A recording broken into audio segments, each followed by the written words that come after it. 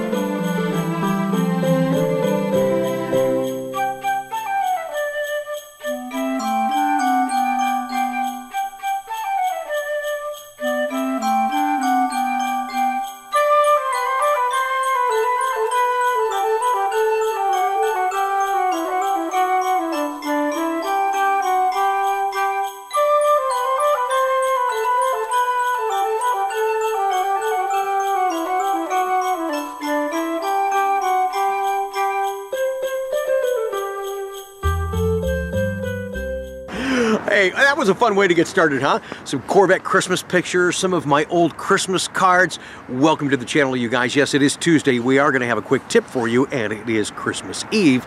We have a special edition of our ride segment for you that features your pets and vets coming up on today's show. Now, if you have a break over the holidays and you're doing some binge watching a Corvette Conti here on YouTube, thank you again for doing that. Make sure you check out our most recent show on our Sunday Coffee with Conti. Mike from North Carolina gets his first ever Corvette, a C7 Grand Sport, and Jim orders his 5th Corvette, a C8 Corvette.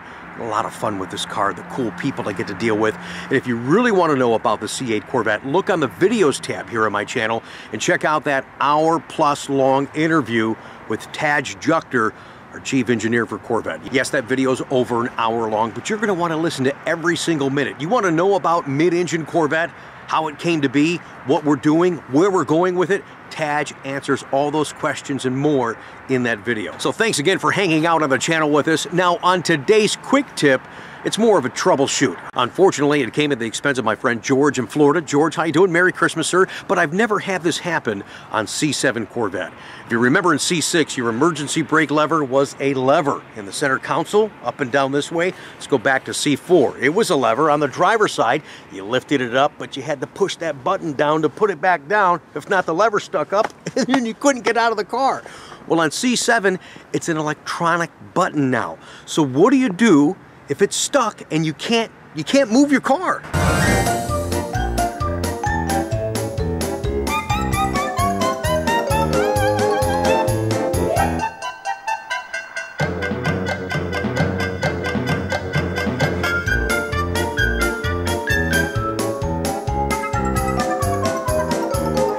I'll guarantee you, none of those moves will release the emergency brake on your C7 Corvette. But let's show you something you can do on today's quick tip from Rick.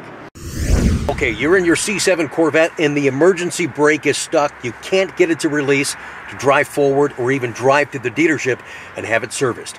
Here's what you can do to possibly release it. Now, this vehicle right now is not locked up, so I can't show you the stuff on the dash, but I'm going to walk you through those steps in the event it happens to you, unfortunately, like it just happened to George in Florida. So what you want to do first and foremost is make sure the vehicle is turned off, but you want to hit your start-stop button here. Don't have your foot on the brake, because if you have your foot on the brake and you hit that button, you're going to start the vehicle. So no foot on the brake right now. Hit your start-stop button, turn it to the on or the accessory mode. Then put your foot on the brake and keep your foot on the brake. If you have an automatic transmission, make sure it's in park. Manuals, make sure they're in neutral. With your foot still on the brake, what you need to do is take this electronic brake, push it and hold it down and keep holding it down for 10 seconds. Now on your dash, the parking light will start flashing. When that happens, let go of the emergency brake, push and hold it down and let go again real quick like that. It releases the emergency brake, which should allow you to move forward. And then the first place you need to go is to your dealership and have it checked out.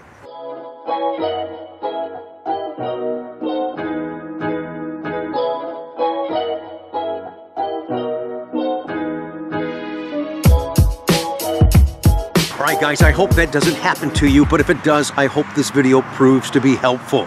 Now, before we finish up today's vlog with a really fun ride segment, let me just take a moment to be serious for a second, if I may. I want to thank so many of you watching the channel right now for your support. And by support, I mean, number one, you're watching the video. Maybe you're a subscriber to the channel. You gave a thumbs up to this video or many others in the past. You made comments down below. You've referred customers to me even though you haven't bought a Corvette from me yet yourself or from me directly. You've given me repeat business.